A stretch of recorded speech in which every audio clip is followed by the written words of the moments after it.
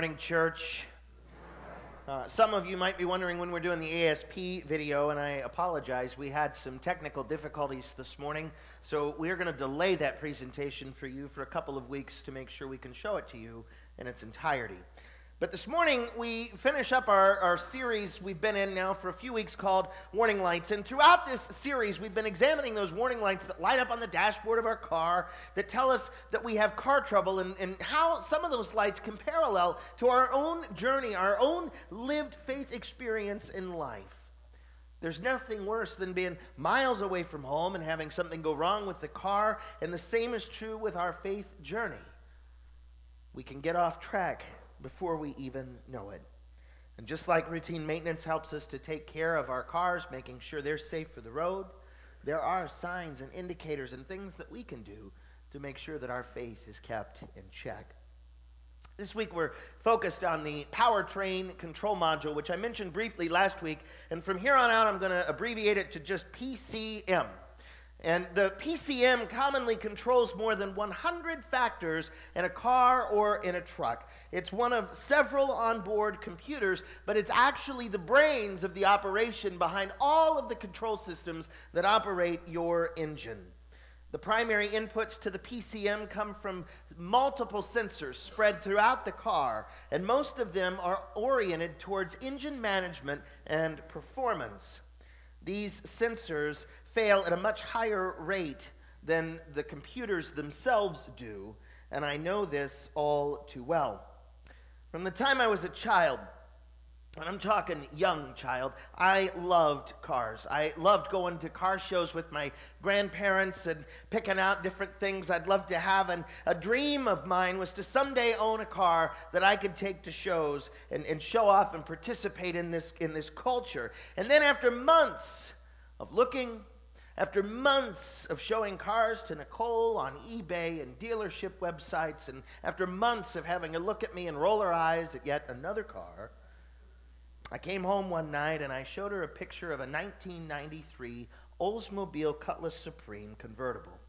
It was white, it had white leather, it had a white top, and my uncle had a 1993, the same car, except it was a triple black. So I had nostalgia for the car. And she said, and I about fell over dead, that we could go look at it if I wanted to. So that Friday we got up and we took the trip to a dealership just outside of Detroit. The car was being stored off-site, so they went to get it for us. And Nicole said that the excitement on my face quickly faded the moment the car pulled up. You see, the pictures were much better than the car looked in person. There were scratches in the paint, the top had a rip in it, the seals were dry rotted, and I'm standing there calculating all of the things that I'm going to have to do to get this car back in good shape, and I quickly doubled the sales price of the vehicle, and I hadn't even driven it yet. I took it out for a test drive, and my disappointment continued because the car drove like an Oldsmobile, not the sporty, well-handling vehicle I was looking for. So we returned to the dealer, and I had him put it up on a lift so I could see underneath, and oil was everywhere. So defeated, we got in the car and we headed for home. And I felt like we'd wasted an entire day. So after having some conversations with some car friends, we settled on the possibility of a Miata, and I found an 07 locally, and we decided we weren't going to drive an entire day to go somewhere and on this adventure again, only to come home empty-handed. So we had the car inspected, everything turned out okay. We purchased it in November of 2014. Last summer, as many of you know, I began going to shows. I was having a ball until one evening I was on my way to Bethel, and the check engine light came on. I took the car to a shop to discover that the Powertrain control module had gone bad. It was going to be just shy of $2,000 to fix.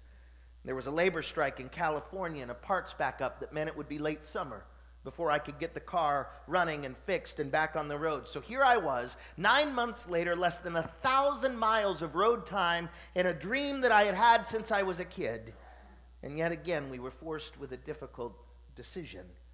We ultimately decided to go back down to 2 car payments and let Scarlett go.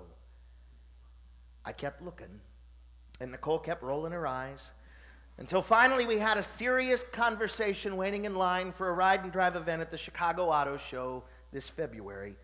And I was not only able to convince Nicole to try again, but when we discovered that we were too far upside down on the car that we had just purchased last June, she allowed us to trade in her vehicle so that my dream would once again be fulfilled. This time I feel like we got it right. We bought new. We bought extra protection. There's a lifetime powertrain mechanical protection. They say the third time is the charm, and I hope that it's going to be the case. Now, I tell you all of this to tell you I've been through the ringer when it comes through automotive repair bills. I know all too well the frustration of warning lights coming on and throwing off your entire day. And the same could be said when we face trials in this life. When we struggle in our faith walk or life as we know it, it can throw everything off for us.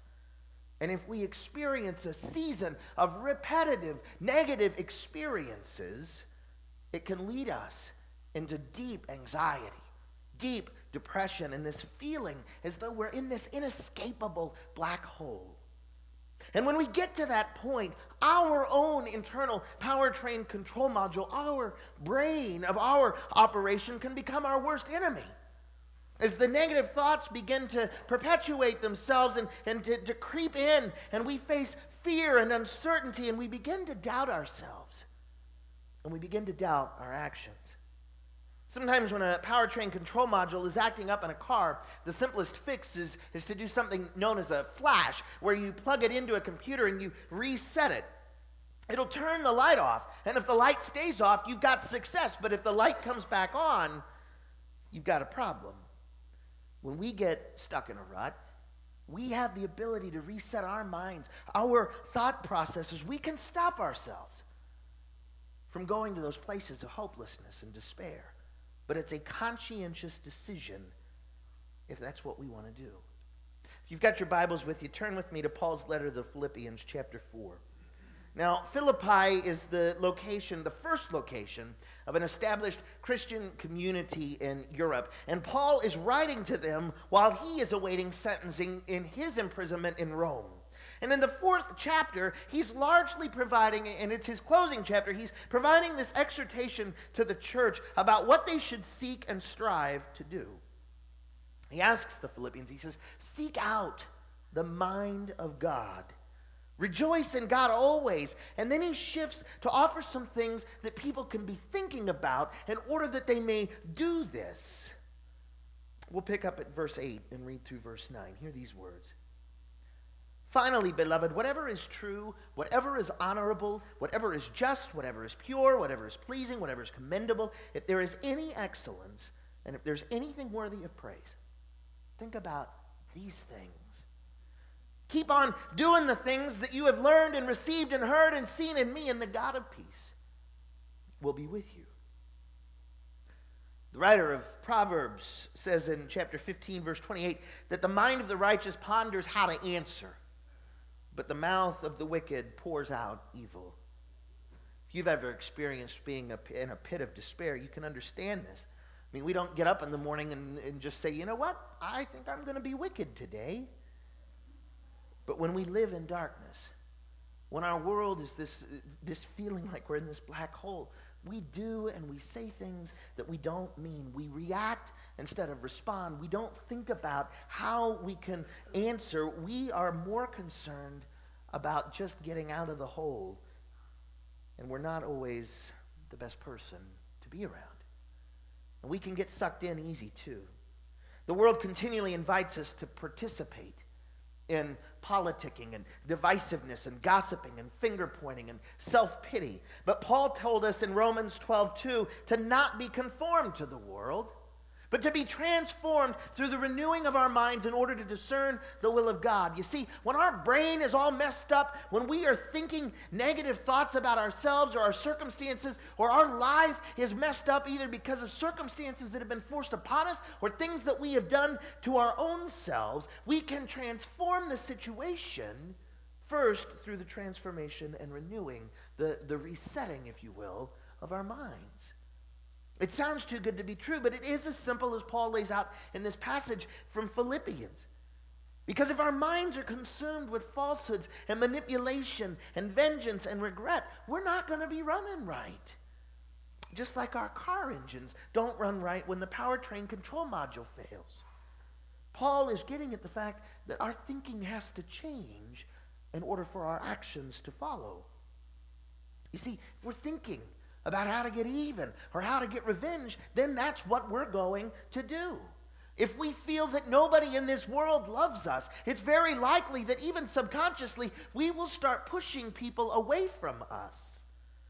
In order to reset and receive transformation, Paul says that we have to think about the stuff that's true, about the stuff that's honorable, just, pure, pleasing, and commendable.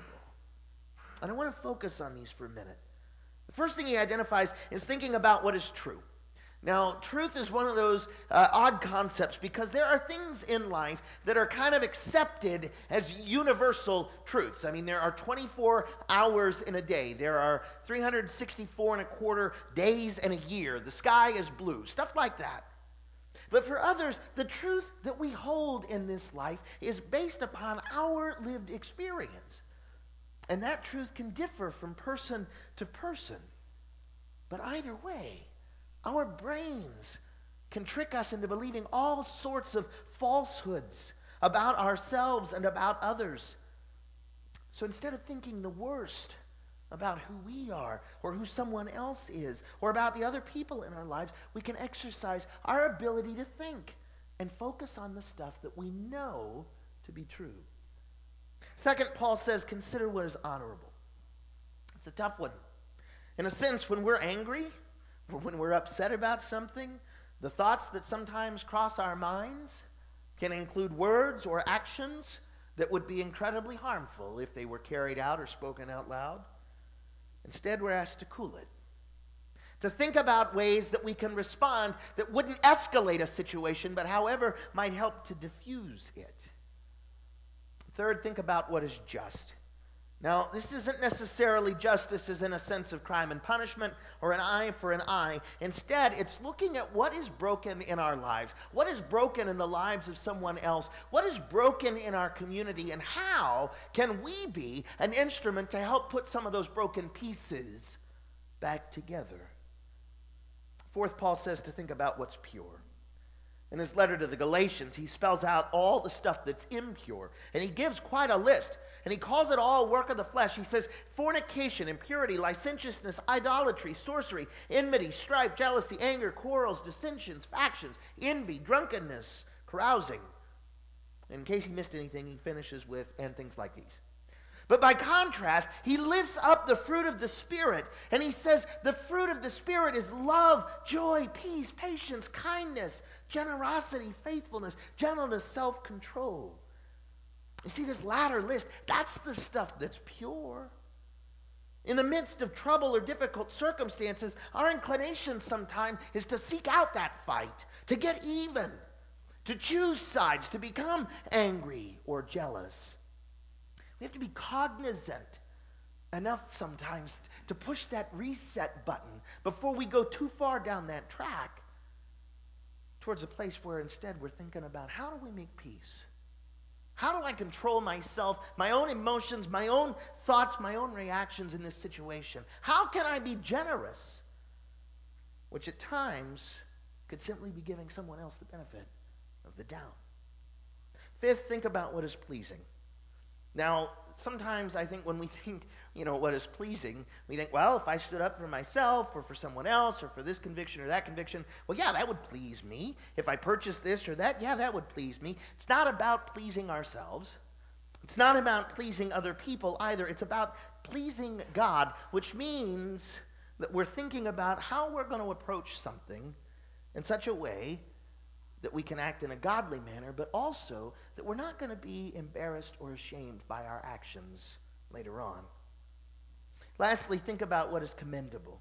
And this has to do for me with respect and integrity. How do you want to be seen in the midst of a conflict or in the midst of a negative circumstance? How do you want to be viewed in light of the not so good stuff that happens in life? Do you want people to see you as the person that always throws in the towel, The person who throws the temper tantrum, or the person who packs up the toys when they don't get their way and goes home, or throws this big giant pity party? Or do you want to be seen as the one who was resilient, the one who was compassionate, the one who was courageous and strong, even in the face of adversity? The truth of the matter is that we're all going to face times in life when things aren't going the way we want them to, or the way that we expected them to. We might be thrown into something that we didn't ask for, or we could be actively digging our own hole. But either way, we have two options, two approaches. One is to ignore the problem altogether, to continue to push through. The first week we watched the clip from Big Bang Theory where Penny kept ignoring the check engine light. That is the kind of thing that we can do. We can just push through and ultimately cause more damage, or we can seek out peace and seek to act for peace. And we find that peace when we push reset, when we flash our thought processes to focus on the positive instead of the negative. Peace of mind, something I think a lot of us want. I mean, we want to be able to rest, to not worry, to feel free, to live and to enjoy our lives, our family, our friends, our work, our church, our hobbies, entertainment. We want to be able to enjoy ourselves and this life that we've been given and not be burdened down with worries that rob us of vigor, of life, and of purpose. And we can achieve peace when we change our thought processes, when we conscientiously decide that we're going to think about what's true, what's honorable, what's just, pure, pleasing, and commendable. But it's not enough to just think about these kinds of things. In the last verse of the passage we read today, Paul says that we should keep on doing the things that we have learned and received and heard and seen in him, and that the God of peace will be with us. In other words, don't simply think about what is true, honorable, just, pure, pleasing, and commendable, but take it one step further. Act in ways that promote truth, honor, justice, purity, acceptability, and commendation. Our actions in life, largely dictated by our thoughts. If we're thinking about someone in a hateful or spiteful way, we'll probably act that way towards them, even if unintentionally. If we're thinking about somebody in a loving way, even our enemies, and that's hard, we'll act towards others in a kind way. The catch in all of this is that no matter how well we try to operate in this world, no matter how hard we try to follow God's will, we're still going to make mistakes. Other people are going to make mistakes. We're going to hurt somebody. Somebody's going to hurt us. It's inevitable. Sin is an active part of this world. But the important thing is to remember to keep your systems in check. Stay in the lane that you know to be right. Check your blind spots. Make sure that what you are thinking about yourself or a situation is what others are thinking about yourself or the situation. Keep the temperature cool. Focus on the positive in order to accentuate it, and don't be afraid to apologize. As Paul finished his letter to the church at Philippi, he encouraged Christians to set their minds on everything that was true, honorable, just, pure, pleasing, and commendable. And when we do those things, we set our minds on the kingdom of God. Our lives won't be without issue. Our roads are not always going to be paved with pure and flat and fresh asphalt. But if we do think about these things, we stand a greater chance of avoiding a faith crisis. Our blinders will either be loosened so our view is wider, or maybe they'll be taken down altogether. And we'll find ourselves at peace with what we're doing in this world. Just like the Powertrain control module is the brains of our automobile's operation, our brains, our capacity to think can greatly enhance our ability to diagnose a problem earlier, which will help us to find a solution before that warning light leads to disaster. God gave us the ability to think. And for most of us, we can choose what we think about. And chances are, if we think about good stuff, the outcome will be good. And if our mind is filled with unkind thoughts, we're probably just going to make things worse. It's a process of trial and error, discernment and prayer, of listening and learning. I remember when I was a kid and I'd done something dumb, or I had done something without thinking about it, my dad would often look at me and he'd go, "What were you thinking?" And I'd say, "I wasn't." We have our call to think about the good, to act for the good. And my friends, we live in a world where the number of people who are actively standing and doing good, or at least the people who are doing good and are recognized for it, are shrinking into the minority. The week that I wrote this sermon happened to be the week following the tragedy in Orlando. And since that time, we've seen tragedies unfolding in our nation and in France as well. But I think in each of these instances, just as tragic to me were the folks that were on social media or the news outlets around the world turning these tragedies into an opportunity to promote political division, social division, and more hate. Because the last thing I feel that we should be doing when there's senseless loss of life is exploiting those who suffered in order to push forth our own agenda or our own gain. But if we're not thinking, it's easy to get sucked in. Our PCM has the power to help us rise above. It has the capacity to lead us even deeper into the pit. The choice is ours. When your mind is running rampant, sometimes you have to have that internal conversation. What am I thinking about? What should I be thinking about? And how am I going to reset? You may have heard the phrase, "you are what you eat," which makes absolutely no sense to me, but one that does is that you are what you think. The power to change your circumstance starts with your ability to change your thinking. When the PCM and Scarlett died, it meant that all of the systems on the car were set on default. They didn't adjust themselves to external or internal conditions. Everything just kind of stayed the course. Over time, this would have led to damage to the engine. Sometimes we get set on autopilot.